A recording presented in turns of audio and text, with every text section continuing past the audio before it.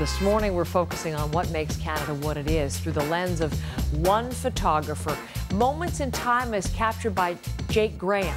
Now, we've shown you his work before. It's up on Instagram, incidentally, on a fabulous site, Images of Canada.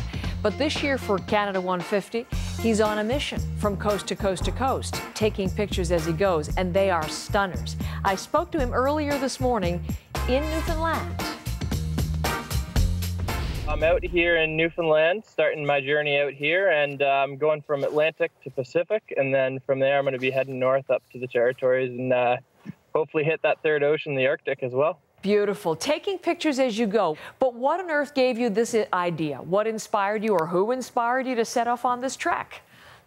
Yeah, it's been an idea in the back of my mind for a couple of years now, and over the last couple of years I kind of poked around in different areas of Canada, just kind of short vacations, and it really piqued my interest to want to do a deeper dive and see Canada more completely.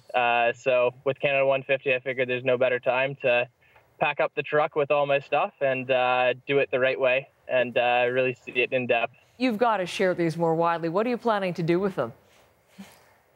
So at the end of all of my travels, I plan to select my favorite 150 images from across the country and put them into a photo book that I'm gonna put out there for Canadians to enjoy and hopefully inspire them to get out and do some travel of their own and experience the places firsthand, because I've really found that you can hear about a place, you can see a place, you can hear the stories, but there's really nothing that replaces getting out there and experiencing it for yourself.